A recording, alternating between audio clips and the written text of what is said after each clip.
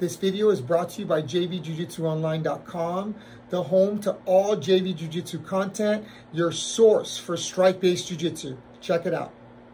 Welcome to the Master Plan Lecture Series. My name is Javier Vasquez, and today we will be discussing strategical basics, the central strategy behind the Master Plan. Let's go ahead and get started.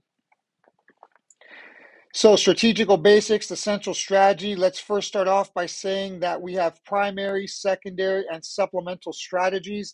The primary strategies are always in blue, secondary in green, and supplemental in pink. So the blue arrow signifies the central path, and it also signifies motion through time. From the standing position, we first start off with striking offense. We utilize pressure pocket fighting in order to back an opponent up. It also makes it easier to hit them, as well as being able to get close enough to them to take them down. We use the jab for distance management to control our entry. We utilize feints, motion, and angle cutting to corner opponents for striking and takedown purposes. Takedown offense, our primary weapon, are single leg takedowns. Our indicators for closing the distance are when an opponent is frozen, when an opponent opens up to strike at you, or when an opponent is against the wall, a cage, or a ring rope. Once we take the opponent down, we're usually going to land in guard top. The primary strategy is to either split the guard or utilize the hook pass. The split series and hook pass can be swapped between primary and secondary. They work together as a team.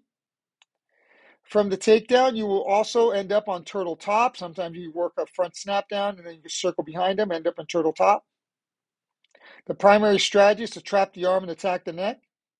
The secondary strategy is to attack the neck, to trap the arm, to attack the neck.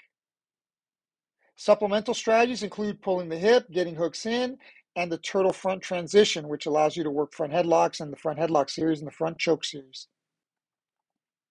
Chest to back positions are very common finishing positions from standing.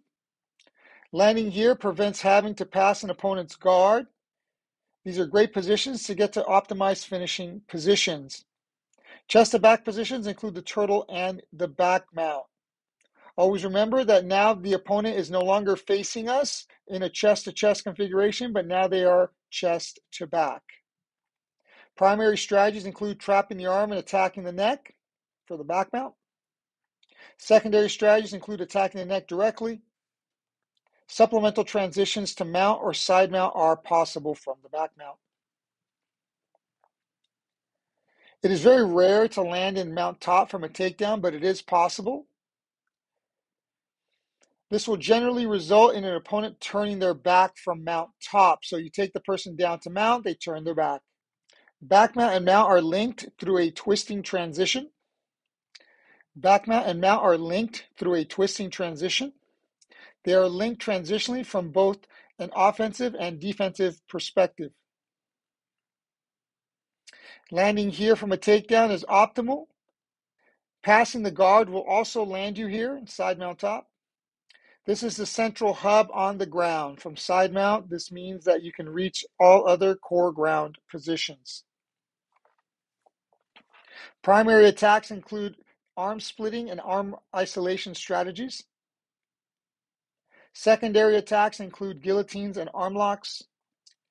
Generating behavior to force transitions to turtle top or back mount offense.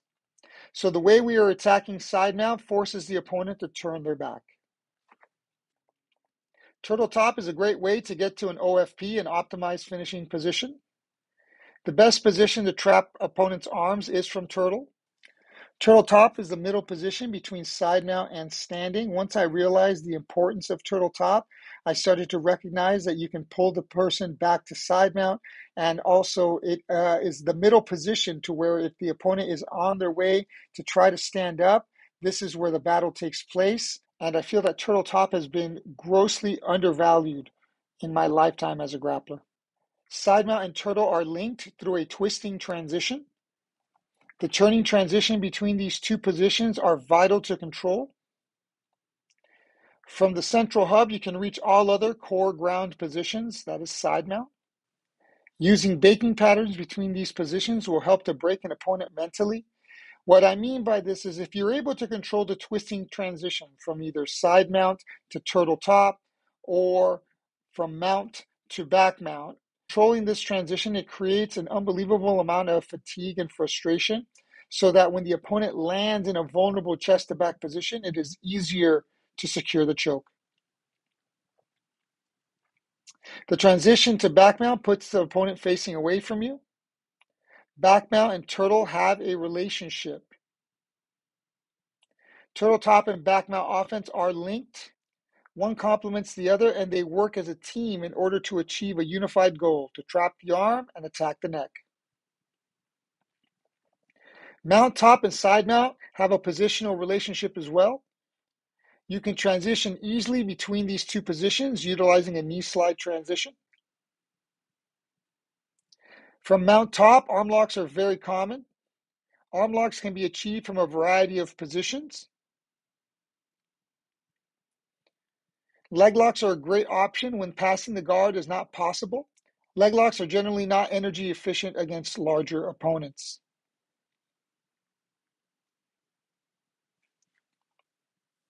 So that was my presentation on the central strategy. I want you guys to understand that the entire master plan system has been thought through in great detail. There are reasons for me doing things the way I do things, whether it's strategically advantageous or energetically advantageous, whatever it is, these positions and transitions have been thought through and have been tested over years of research and development. Check out the rest of our strategical lectures as well as the positional lectures. This will give you a framework in which to work from. Thank you guys for watching, and I'll see you real soon.